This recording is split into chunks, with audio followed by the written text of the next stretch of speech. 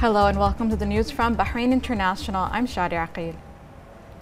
His Majesty King Hamad bin Isa Al Khalifa sent a cable of condolences to the custodian of the two holy mosques, King Salman bin Abdulaziz Al Saud, on the demise of His Royal Highness Prince Bandar bin Abdulaziz Al Saud. His Majesty the King expressed deepest condolences to the Saudi monarch, praying to Allah the Almighty to rest the soul of the deceased in eternal peace. His Majesty King Hamad bin Isa Al Khalifa sent a cable of congratulations to His Majesty King Mohammed VI of Morocco on his country's glorious throne day. His Majesty wished the Moroccan king lasting good health and well-being, and the Moroccan people further progress and prosperity under His Majesty's leadership. His Majesty the King praised the constantly developing and deep-rooted fraternal ties between the two countries and people. His Royal Highness the Prime Minister Prince Khalifa bin Salman Al Khalifa today sent a cable of condolences to the custodian of the two holy mosques, King Salman bin Abdulaziz Al Saud, on the demise of His Royal Highness Prince Bandar bin Abdulaziz Al Saud. His Royal Highness the Prime Minister extended utmost condolences to the custodian of the two holy mosques, praying to the Almighty God to rest the soul of the deceased in eternal peace. His Royal Highness the Prime Minister sent a similar cable of condolences to the Crown Prince, Deputy Prime Minister and Minister of Defense, His Royal Highness Prince Mohammed bin Salman bin Abdulaziz Al Saud. His Royal Highness the Prime Minister Prince Khalifa bin Salman Al Khalifa sent a cable of congratulations to His Majesty King Mohammed VI of Morocco on his country's glorious throne day. His Royal Highness wished the Moroccan king lasting good health and well-being, and the Moroccan people further progress and prosperity under His Majesty's leadership. His Royal Highness the Premier praised the constantly developing and deep-rooted fraternal ties between the two countries and people. He also sent a similar cable to the Moroccan Prime Minister Saad ad-Din Uthmani. His Royal Highness the Prime Minister Prince Khalifa bin Salman Al Khalifa chaired today the Cabinet session at Ghudaybiyah Palace. Following the session, the Cabinet Secretary General Yasser bin Isa Al Nasser delivered the following statement.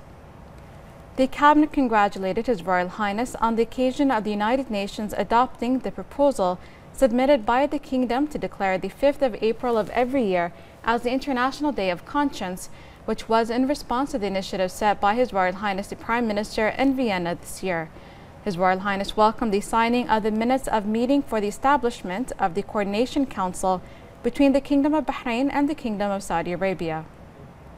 His Royal Highness cited this initiative as a means of bolstering bilateral relations that fulfill the aspirations of the two kingdoms' leaderships in achieving fruitful cooperation in the political, economic, military, investment, and social fields. His Royal Highness the Prime Minister directed to provide all means of care and services for the Bahraini pilgrims.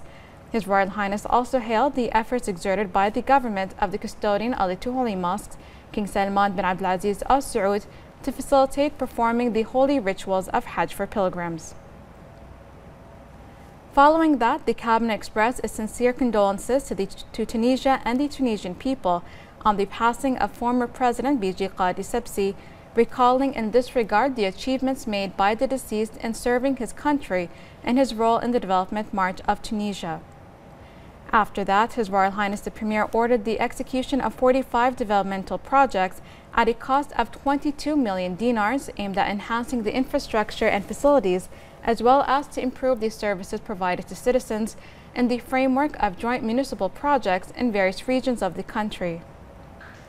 His Royal Highness then followed up on the conditions of old houses in towns and villages and asked the Ministry of Works, Municipality Affairs and Urban Planning, along with the Ministry of Housing, to submit a report on the condition of these houses and the mechanism by which they are rehabilitated in a manner that is compatible with urban development. His Royal Highness also asked the Ministry of Works, Municipality Affairs and Urban Planning to follow up on the condition of the Guful area and meet its needs and services and utilities. His Royal Highness the Prime Minister followed up on what has been achieved in the implementation of the integrated strategy in waste management, including the recycling of construction waste, recycling of household waste, and converting it into energy. And in a related matter, His Royal Highness the Prime Minister has directed to beautify the area around Tubli Bay and preserve its environment, especially the Avicennia trees, and to rehabilitate the Tubli Bay in a way that improves water movement and regeneration. His Royal Highness asked the Minister of Finance and National Economy and the Minister of Works, Municipality Affairs and Urban Planning to submit a joint memorandum in this regard. The Cabinet approved the recommendation of the Coordinating Committee led by His Royal Highness the Crown Prince, Deputy Supreme Commander and First Deputy Prime Minister Prince Salman bin Hamad Al Khalifa, presented by Deputy Prime Minister His Highness Sheikh Mohammed bin Mubarak Al Khalifa, regarding the amendment of Decision 17 of 2018 on the identification of certain commercial activities that may be licensed to international companies. The meeting approved a draft law to fill the legislative void in the field of the environment, especially with respect to environmental waste, combating various forms of pollution, and protecting society and living organisms from all environmentally harmful activities, in the light of international and regional conventions to which Bahrain acceded and decided to refer it to the Representative Council.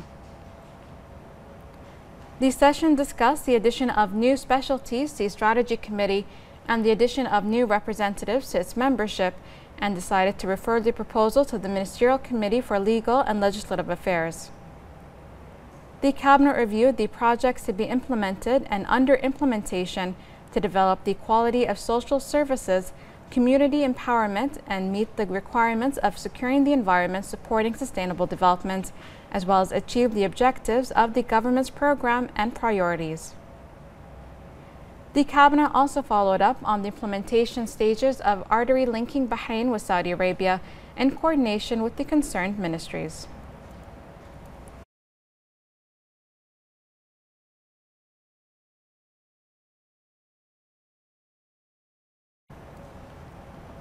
The United Nations adopted the proposal submitted by the Kingdom to declare the 5th of April of every year as International Day of Conscience in response to the initiative launched by His Royal Highness the Prime Minister Prince Khalifa bin Salman Al Khalifa to encourage the international community to resolve disputes peacefully. The adoption of the proposal reflects Bahrain's keenness on playing an effective role and contribute to every international effort that aims to advance humanity and achieve continuous security and peace around the world.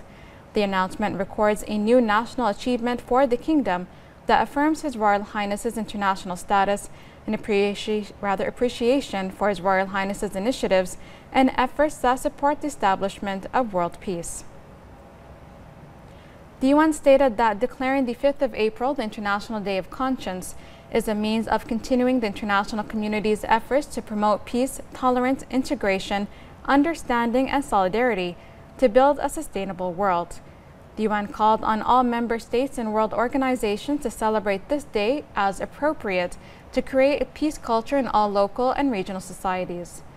The patronage of His Royal Highness the Prime Minister of the launch of the International Day of Conscience at the United Nations headquarters in Vienna in April as the first initiative of its kind as part of the global cooperation aimed to promote a culture of peace, love, and conscience. His Royal Highness the Prime Minister sent a message which can be considered the first document in the world in this regard, in which he stressed a number of principles that were translated in the United Nations resolution on the 5th of April as an International Day of Conscience. His message reflected an integral vision calling for concerted efforts of the international community to activate the role of human conscience in achieving security, peace, and stability in different parts of the world. His Royal Highness stressed the importance of sticking to peaceful means to solve international problems and conflicts in order to eliminate the causes of tension that hinder development efforts in the world. Looking at the high values contained in the message of His Royal Highness the Prime Minister, his approach and vision can be drawn to a more secure and developing world, including: first, it must be emphasized that there is a correlation between the availability of security and peace on the one hand and the development that the people of the world aspire to on the other, which requires that the system of collective action focus on laying the foundations of this peace and ensuring its continuation by looking at the causes of conflicts and towards peace and stability. Second, emphasizing that peaceful means are the best way to deal with international problems and conflicts. War and conflict lead to the spread of devastation, chaos, and destruction, that hinder the efforts of states in the field of development and put them years back. Third, emphasizing the importance of the efforts of the international community to achieve all that supports reconciliation among people on the basis of mutual respect, understanding, and partnerships that support the efforts to face the problems of poverty, destitution, and disease in some countries of the world. Fourth, to call upon the international community to shoulder its humanitarian responsibility in facing the tragic situations that many people are experiencing as a result of conflicts, food shortages, drought, epidemics, and others, which must be detrimental to the human conscience and strengthen its will to address and treat them radically.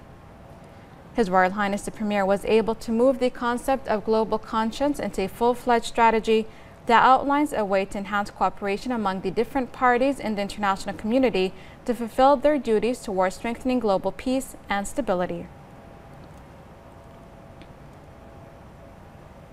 His Royal Highness the Crown Prince, Deputy Supreme Commander and First Deputy Prime Minister Prince Salman bin Hamad Al Khalifa today sent a cable of condolences to the custodian of the two holy mosques, King Salman bin Abdulaziz Al Saud, on the demise of His Royal Highness Prince Bandar bin Abdulaziz Al Saud. His Royal Highness the Crown Prince extended utmost condolences to the custodian of the two holy mosques, praying to Almighty God to rest the soul of the deceased in peace. His Royal Highness the Crown Prince also sent a cable of condolences to His Royal Highness the Crown Prince, Deputy Prime Minister and Minister of Defense, Prince Mohammed bin Salman bin Abdulaziz Al Saud. His Royal Highness the Crown Prince, Deputy Supreme Commander and First Deputy Prime Minister Prince Salman bin Hamad Al Khalifa sent a cable of congratulations to His Majesty King Mohammed VI of Morocco on his country's glorious throne day. His Royal Highness wished the Moroccan King lasting good health and well-being and the Moroccan people further progress and prosperity under His Majesty's leadership. His Royal Highness the Crown Prince praised the constantly developing and deep-rooted fraternal ties between the two countries and people. The National Bureau for Revenue, the NBR, held 2 consecutive interactive VAT workshops to recap general and sector-specific VAT concepts, including invoicing and filing. Following a question and answer session, 138 attendees representing 85 entities were given the opportunity to visit a unique interactive demo center that provides innovative learning experiences to ensure effective implementation of VAT. Today's workshop is a continuation of the series of workshops organized by NBR to provide an inclusive platform for all stakeholders from the public and private sector in order to increase businesses' awareness of VAT return filing procedures ahead of deadlines.